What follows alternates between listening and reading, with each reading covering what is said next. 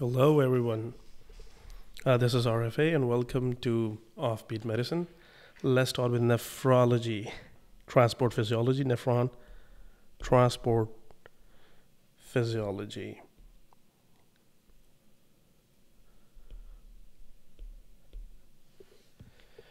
So in here we have the early PCT and early DCT. So let's talk from here.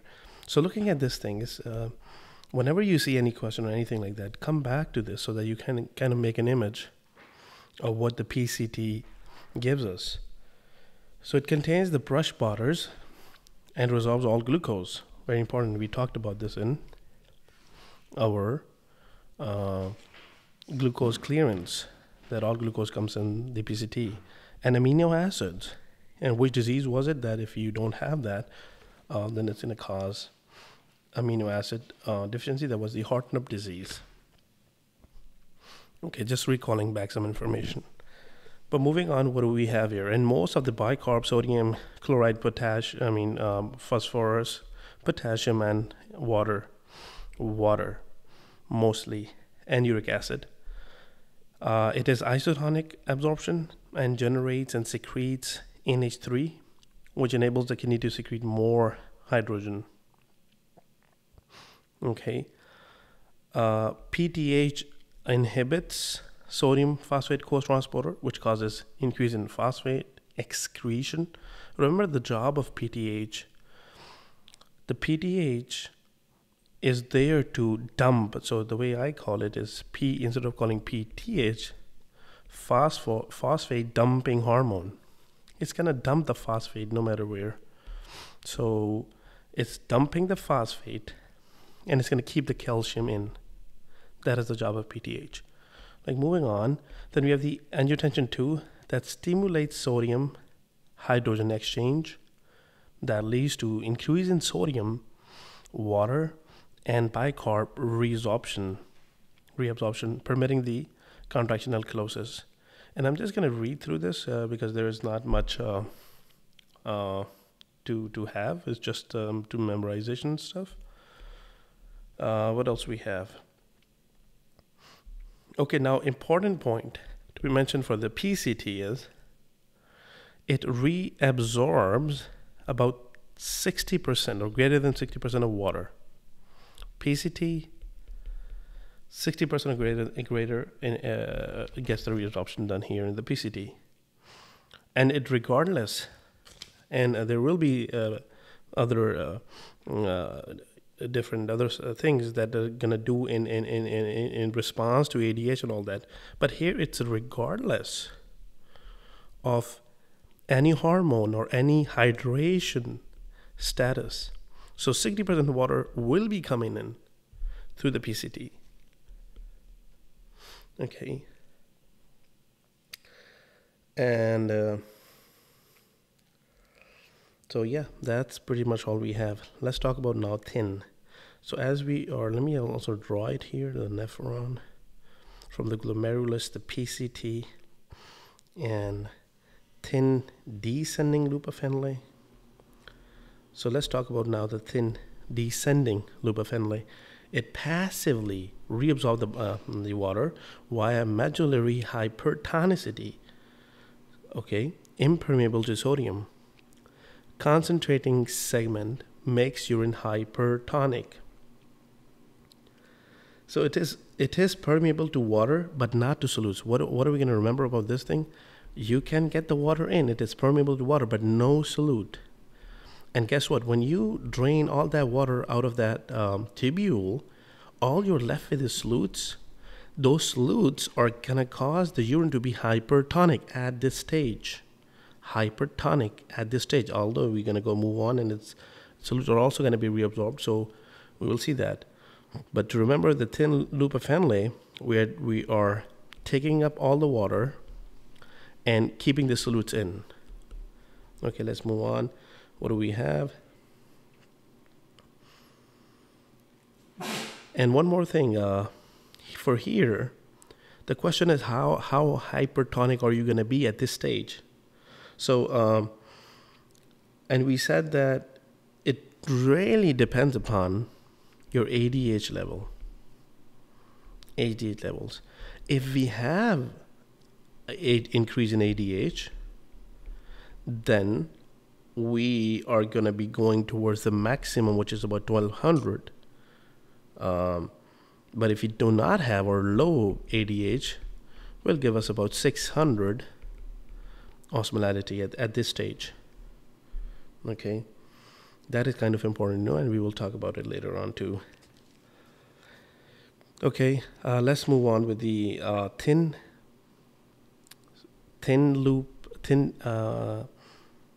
descending loop of Henle. Let's move on with the thick ascending loop of Henle. Okay, so it reabsorbs sodium and potassium and chloride, indirectly induces paracellular reabsorption of the magnesium and calcium through positive lumen potential generated by potassium back leak. Impermeable. Now here the difference. This is impermeable to water. The ascending one is impermeable to water, makes urine less concentrated as it ascends. 10 to 20% sodium reabsorbed at this stage. Okay, let's now, so kind of look, that's the mechanism where you have the loop of loop diuretics X on this thick and thin ascending limb. By moving on to the DCT. DCT reabsorbs, and you can look at this picture up top, reabsorbs sodium and chloride. It is impermeable to water and makes urine fully dilute. Again, going back, we just had, let's say we were taking out water here, and here we're just taking out all solutes. Again, here we are taking out all the solutes that we have, right? So we are left with what? We're left with such a dilute kind of urine, which is hypotonic, because we are taking out all the solutes, so it's just hypotonic at this stage. So what is the PTH going to do is, again, is calcium sodium exchanger leads to increased calcium reabsorption. Again, 5 to 10% of sodium reabsorbed. Now let's come to collecting, the final thing here, the collecting tubules. Collecting tubules reabsorb sodium in exchange for secreting potassium and hydrogen, regulated by aldosterone. If looking at aldosterone here, aldosterone, what is it doing? It reabsorbs the sodium in exchange for, reabsorbs the sodium in exchange for secreting potassium and hydrogen. Okay, secreting potassium and hydrogen. That's the aldosterone. Aldosterone acts on the mineralocorticoid receptors, leads to mRNA, leads to protein synthesis in the principal cells. These are the principal cells, the first ones. In principal cells, increase in apical potassium conductance, increase in sodium potassium pump, increase epithelial sodium channels, ENaC activity, and this causes lumen negativity, causes potassium secretion. In alpha chelated cells, lumen negativity leads to increase in and whatever I'm saying, you can look up here in the image, and it's going to be following the same thing. Increase hydrogen ATPase activity causes hydrogen secretion, increase in bicarb and chloride exchanger activity. Now talk about ADH. What ADH is doing at collecting tubules is act on the V2 receptor, insertion of the aquaporins there, and H2O channels to the apical side. So more water is going to come in, and that's the work of ADH. So just a summary, what do we have here for the nephron? In the PCT, we are absorbing about 60% of the water, no matter what, if we have the hormones, not if we have hydration status. And we're also, basically PCT is we are reabsorbing every single thing in PCT.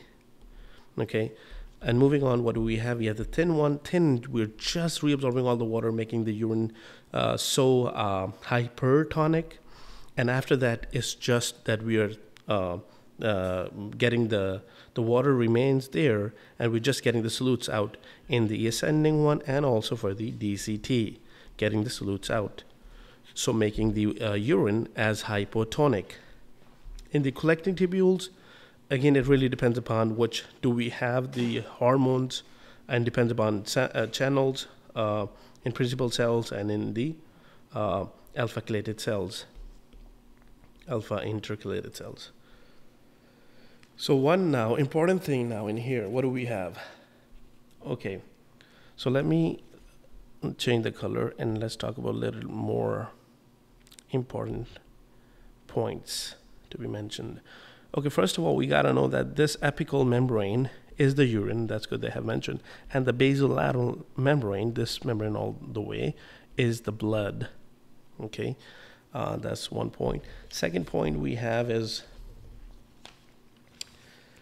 we have the summary for the ADH. Just to give you a little bit of example of ADH, that how if the presence of ADH you have about 1200, but let's talk about that. So if you have a high ADH, let's make this one high, you have high osmolality in the collecting tubules. So that ADH is going to bind here, leading to the V2 receptor, causing all the water to come back in, right? So when the water draws from urine side, this is urine, right? The water just goes back into the blood, right? This is going to make urine hyper concentrated or hypertonic. About how much hypertonicity we're looking at? About 1200. And this urine is going to go straight out, and you will have so dark and concentrated urine in the presence of, or in a lot of presence of ADH. What is ADH? Antidiuretic hormone, right? Antidiuretic hormone. Antidiuresis, meaning get all the water out. We don't want the urine to have so much volume. Get everything back into the blood. And second thing is, so increase in ADH causes one thing in the collecting tubules, about 1200, right? The second thing is about in the DCT. If we have ADH, it's going to cause hypertonicity in the DCT as well. But what level are we looking at? Here, we are going to have only to 100. So again, look, 100 osmolality in DCT in the presence of ADH. And when it goes to the collecting tubules, most of that water gets in, causes 1200 hypertonicity in the presence of ADH. What about in the absence of ADH? So if you have a low ADH, what's going to happen is we have lowest osmolality in the collecting tubules. What is the lowest osmolality? Lowest osmolality. So the question is, where would you find lowest osmolality in the absence of ADH? Well, you will find that in collecting tubules. What is that lowest? That's 50 osmolality. Okay, 50 osmoles. And in the low ADH, in the thick descending loop, not the early this one, but thin descending loop, we have 600 osmolality. Okay, I hope you're clear that decreased ADH or no ADH, lowest osmolality in the collecting tubules with about 50, but again in the absence of ADH, in the thin descending loop of Henle, which is only permeable to water, has about 600. Okay. And the 1200, as we talked about in increase in ADH, we had 1200. 1200 is the max hypertonicity in the urine. Okay, so that's pretty much it, what we have for the nephron transport physiology.